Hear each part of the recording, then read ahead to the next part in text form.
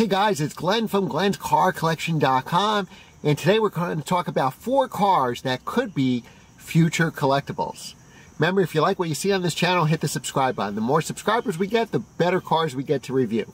Hit that notification bell because I post at least 3 videos a week, and a lot of times I do 4 videos. So without that notification bell, you won't know when I post those videos. Normally, I post 3 videos a week, every Monday, Wednesday, Friday at 7 a.m. Eastern Time. Like and share this channel so our channel can grow. And as always, leave your positive comments below. I respond to each and every comment, so why not comment? All right. So one of our viewers, and forgive me, asked me about the future collectability of 4 cars. So let's go through them one by one. And one of these cars I don't think is a future collectible, and I'm going to give you a substitute for that car instead. All right, so the first car is the BMW 1 Series M. I've owned one of these cars for 6 years now. I am the second owner of this Valencia orange car. Real quick history on the BMW 1M. They only sold 740 copies here in the United States. They came in 3 colors, black, sapphire, alpine white, and Valencia orange. They were all 6-speed manuals, and they were only produced, despite what you see in internet videos, in 2011. There's plenty of educated YouTubers that say 2012 or 2013. No, it's 2011 only. Fully loaded, like my car, base price is like $47,000, $47,500. With all the options, which my car has, it was $54,555. So it was within like $5 of my BMW M2. So coincidence? I think not. Great things about this car is rear drive, hydraulic steering.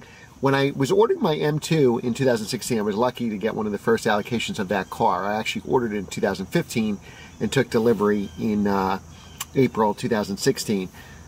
My BMW 1M had gone up in value. I was going to sell the 1M and essentially get a free M2. And when I picked up the M2, it was a great car, but it is not as good as the 1M. The 1M, you tell the difference right away, night and day driving the difference, hydraulic steering versus electric.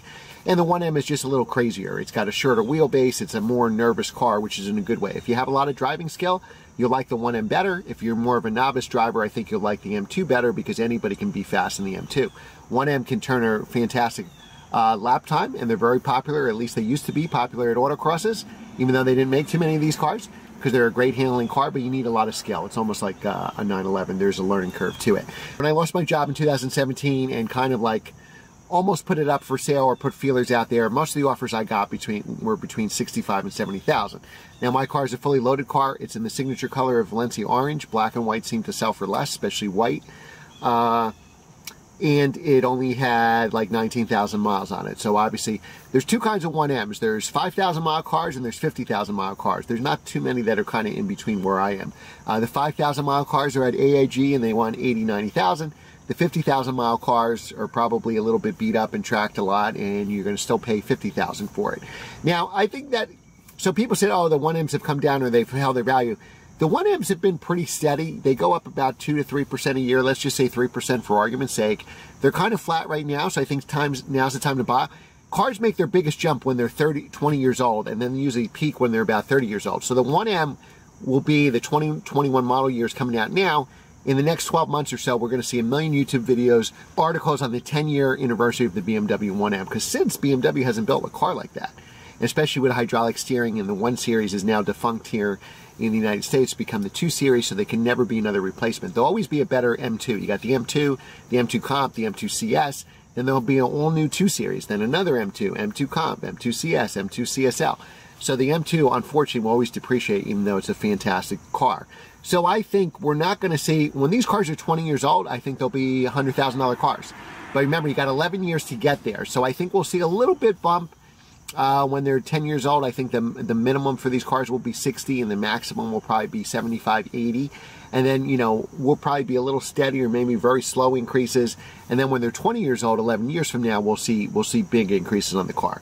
So the 1M, definitely a future collectible. There's 25,000 E46 M3s. There's 25,000 E92 M3s. 741 Ms. I've owned all those cars, and the 1M, you know, has more performance because of that turbocharged engine, certainly, for sure. And it is a little crazier, so it might be even more fun.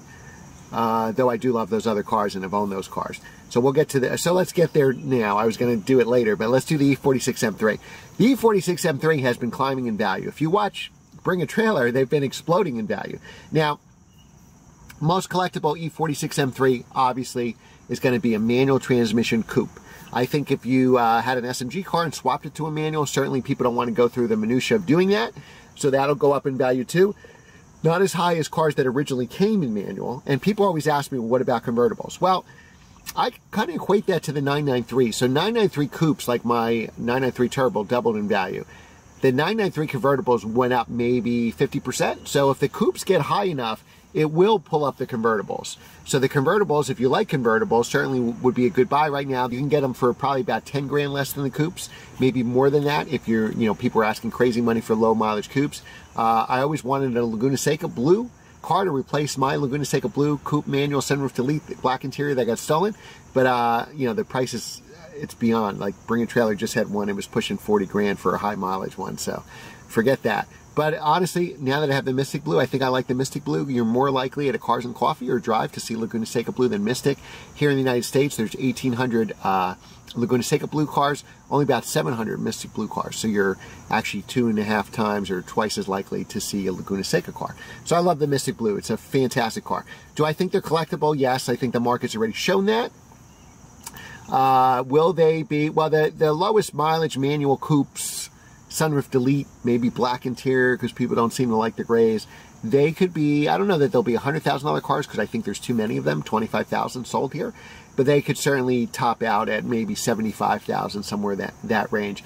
I think pretty soon or very soon, even the basket case M3s are going to be 30,000 because there's such a huge following for this car. So there's 30 times more E46 M3s than there are BMW 1Ms, but there's, a lot more people that like E46 M3s, so I think the market is good for these cars. Now, these cars, they're 17 years old, 20 years old, 15 years old, so you're going to sink money into these cars. So your car may go up 3 or 4 or 5,000 a year, but you may sink 2, 3, 4,000 a year into these cars. So expect to do that. Unless you put this car away in a garage, heated storage or something like that, climate controlled storage, it's you're going to give some of that money back maintaining them. But definitely, buy an E46 M3. Every year they're going to get more and more expensive, so buy it as soon as you can. The next car, S2000. I think the market's shown that these cars, so I sold my very low mileage S2000, 2017, 2018. And the only reason I sold is I was unemployed and needed the money. I sold the car at 13,000 miles in 06. So 06, AP2 started in 04. They made a lot of 04s and 05s. They made, most of the AP2s are that, and there's about 2/3 of the cars are AP1s. Of the 66,000 made, 1/3 are AP2s approximately. Most of the AP2s are 04s or 05s. Once they got to 06, production numbers went down a lot each year till you got to 09. 06s and 07s are identical, so an 07 is worth more than an 06 because production is less than an 06.